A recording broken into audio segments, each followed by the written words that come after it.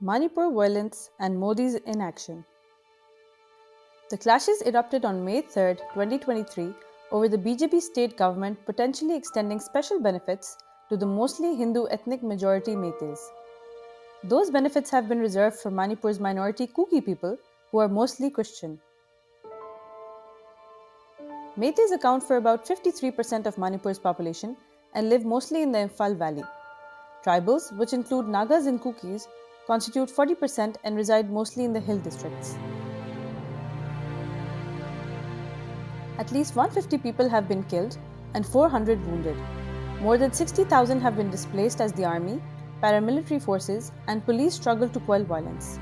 17 temples and 220 churches in dozens of villages have been torched. Soldiers were rushed in from other parts of the country to contain the violence, and months later, a curfew and internet shutdown still remain in force in most parts of the state. Modi finally broke his 2-month silence on the issue after a video showing dozens of men parading and assaulting 2 women who were stripped naked in Manipur went viral. India's parliament authorized a no-confidence vote against Modi's government to force Modi to properly address the concerns about the Manipur violence. However, Modi easily defeated the vote of no confidence and in a 2-hour speech dismissed the move as a vain attempt to defame India. Modi's Bharatiya Janata Party, commonly known as the BJP, has a clear majority of 301 members in the 542-seat lower house of parliament, so the no-confidence vote did not affect its stability.